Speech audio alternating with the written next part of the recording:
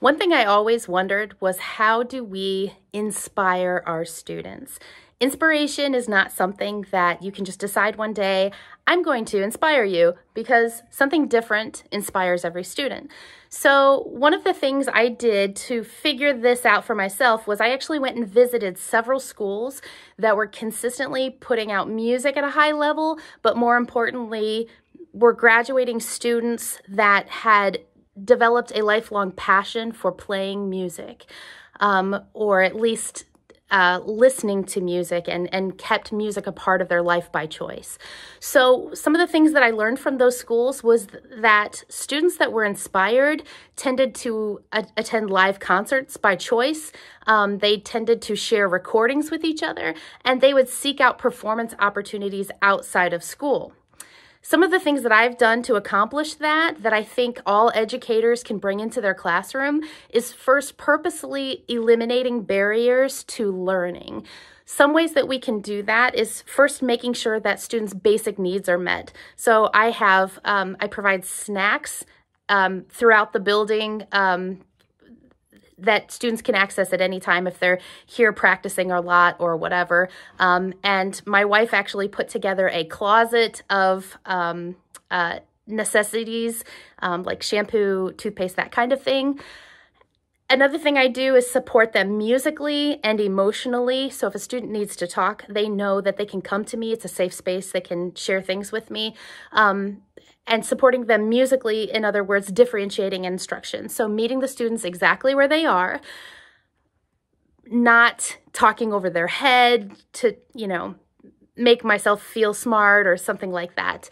And then playing music with them and for them, bringing myself to their level and supporting them in that way.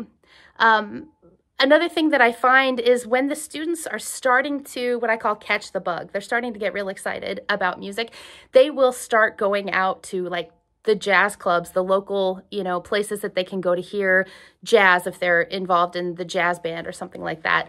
And they will start finding ways to take ownership of the music and the ensembles, which is a good thing. So anything that you can do to inspire them to do that. One thing that I did was I put together this online listening list where the students would upload music, links to recordings that they enjoyed. And now it's getting to the point where I will show up to an ensemble with a few songs that I would like to play through. And I'll be surprised because a couple of students have showed up with their own compositions or arrangements that they would like to play through, that they went and arranged or composed on their own, which is super exciting. And we will always play whatever it is that they've put together for us to play. One of my students was real excited last week because he reached out to an artist, a very well-known music artist that had written a song that he loved, and the guy said, yeah, of course you can arrange my song. So he did, and we played it, and he's real excited about it.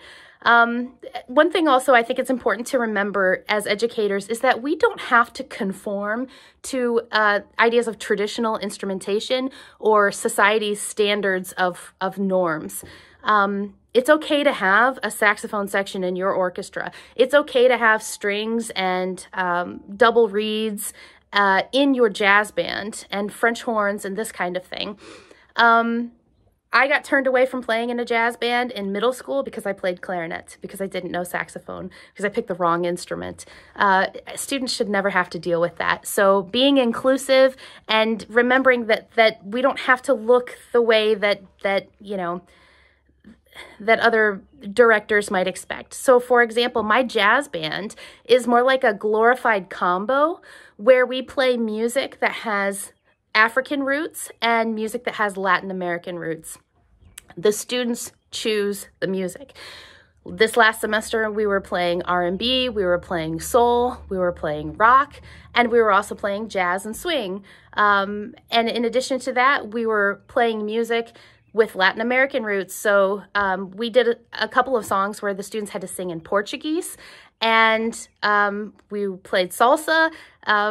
We were playing Afro-Cuban music. So it's really very exciting when the students start taking ownership and they start inspiring each other.